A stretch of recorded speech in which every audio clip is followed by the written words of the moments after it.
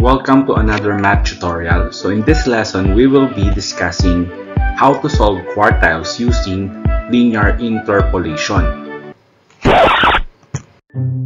So we use linear interpolation if the value of the position is in decimal form. Last time we have discussed how to solve quartiles using Mendenhall and Sinsich method, and the value of the position we have compute is in whole number form. So what about if the value of the position is in decimal form? So this time, if the value of the position is in decimal form, we will use linear interpolation to solve for the quartiles of the ungroup data. So let's have first our formula in finding the position of the quartile. So in interpolation method, we will use the same formula we use in Mendenhall and Sinsich method. So we will use the quartile 1 equals to 1/4 quantity of n plus 1, wherein quartile 1 is the lower quartile. Then quartile 2 is equal to 1/2 quantity of n plus 1, wherein quartile 2 is the median. And then after that, quartile 3 is equal to 3/4 quantity of n plus 1, wherein quartile 3 is the upper quartile. And n is equal to the number of data or scores. So let's have an example. These are the scores of 13 students of G10 Malthus in a 20-item test. So we have 1, 7, 9, 12, 15, 18, 20, 15, 14, 13, 15, 20, and 20. So the first step we need to do is to arrange the numbers in ascending order. Arranging the numbers in ascending order, we have 1, 7, 9, 12, 13, 14, 15, 15, 15, 18, 20, 20, and 20.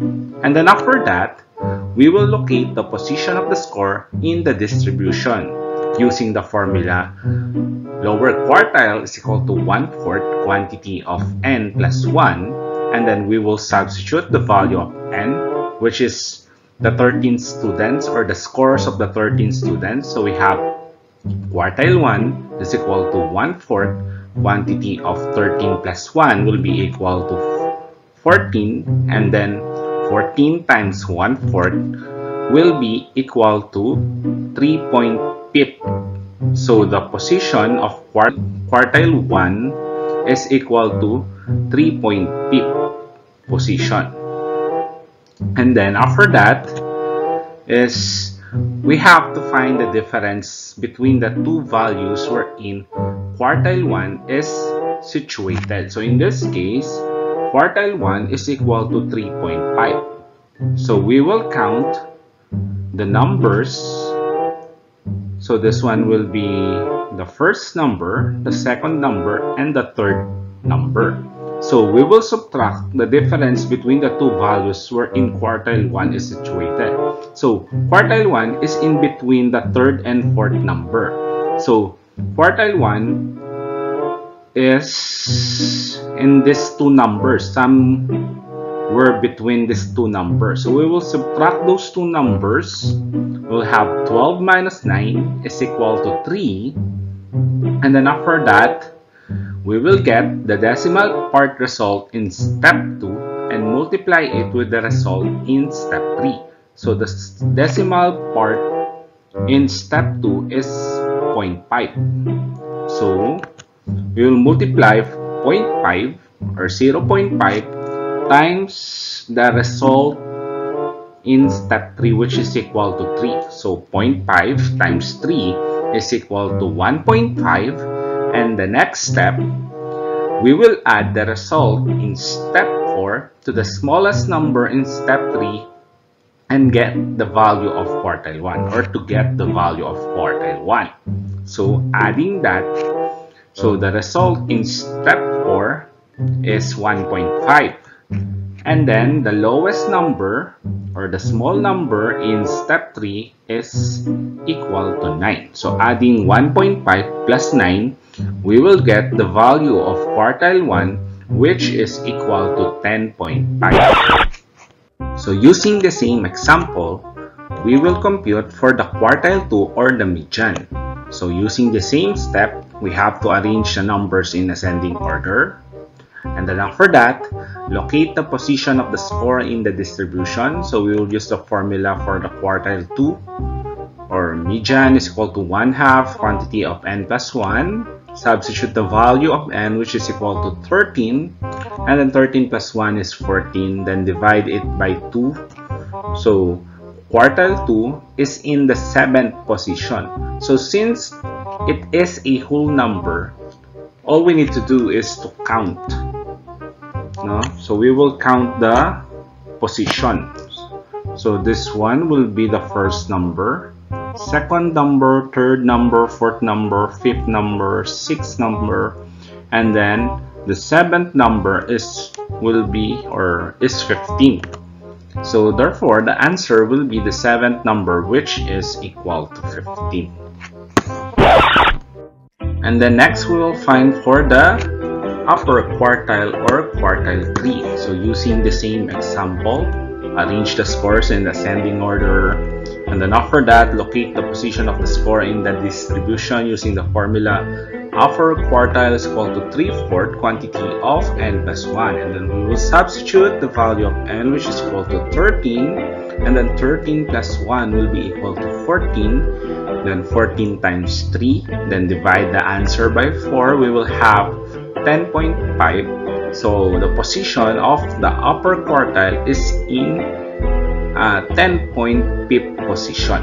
So the next step is to find the difference between the two values wherein quartile 3 is situated. So quartile 3 is between the 10th and 11th number. So we count. So this one will be the first, second, third, fourth number, fifth number, sixth number, seventh number, 8th number, 9th number, 10th number, and then 11th number. So it is somewhere between these two numbers, 18 and 20. So we will subtract those two numbers. 20 minus 18 will be equal to 2. And then after that, we will multiply the decimal part in the result, or with the result in step 3. So the decimal part is 0.5, and then we will multiply it here in the result in step 3, which is equal to 2. So multiplying those two numbers, 0.5 times 2 will be equal to 1. And then after that, the last step is to add the result in step 4 to the smallest number in step 3 to get the value of quartile 1. So adding those two numbers, so the result of two numbers, so we have 1. So adding those two numbers, this one, the result in step 4, and then the result in step 3, which is the small number. Okay, so here is the small number in step 3, 18. So 1 plus 18 is equal to 19. Therefore, the position of the upper quartile is equal to 19. So let's have another example. These are the scores of 16 students of Jeet and Gandhi in a 20-item test. So we have 1, 1, 7, 8, 12, 15, 19, 20, 15, 14, 13, 15, 17, 18, 20, and 20. The first step is to arrange the numbers in ascending order. I have already arranged those numbers. And then we will proceed to the next step, which is we have to locate the position of the score in the distribution. So we will use the formula of the lower quartile. Quartile 1 is equal to 1/4 quantity of n plus 1. Then we will substitute the value of n, which is equal to 16. And then after that, we will add 16 plus 1 will be equal to 17. And then we will multiply it by 1/4. So 17 times 1/4 will be equal to 4.25. So the position of the lower quartile is in 4.25 position. Next step is to find the difference between the two values wherein quartile 1 is situated.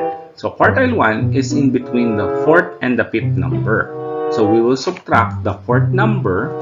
So our 4th number is 8 and our 5th number is equal to 12. So we'll subtract those two numbers. So 12 minus 8 will be equal to 4. And then after that, we will get the decimal part result in step 2 and multiply it with the result of step 3. So the decimal part in step 2 is 0.25. And then the result in step 3 is 4. So we will multiply those two numbers. Multiplying those two numbers, 0.25 times 4 is equal to 1. And then after that, the last step is to add the result in step 4, which is 1. And then we will add it to the small number or smallest number in step 3, which is equal to 8. So adding those two numbers, 1 plus 8, the value or the value of the first quartile or the lower quartile is equal to 9. Next, let's now find the value of quartile 2 or the median using the same example. Using the same step, arrange the numbers in ascending order, and after that, locate the position of the score in the distribution. Quartile 2 or the median is equal to 1/2 quantity of n plus 1. Substitute the value of n. We have 16 numbers or 16 scores. 16 plus 1 will be equal to 17 times 1/2 will be equal to 8.5. So the next step is to find the difference between the two values wherein quartile 2 is situated. So quartile 2 is somewhere between, this is quartile 2. So quartile 2 is somewhere between the 8th and the 9th number. So we will count. This one is the first number, second number, third number, fourth number, fifth number, sixth number, seventh number, eighth number, ninth number. So we have the 8th number is 15 and the 9th number is also 15. So 15 minus 15 will be equal to 0. So the next step is to get the decimal result in step 2 and then multiply it with the result in step 3. Since 0 is the result on step 3, so the decimal part is 0 or 0.0, and then we will multiply it to the decimal part in step 2, which is 0.5. So multiplying 0 times 0.5 will be equal to 0. And then we will add the result in step 4, which is the result is 0. And then the smallest number in step 3, which is 15. So 0 plus 15 will be equal to 15. So the value of the upper quartile is equal to 15. Okay, so let's now solve for the upper quartile using the same example. So first, to arrange the numbers in ascending order, and then after that, locate the position of the upper quartile.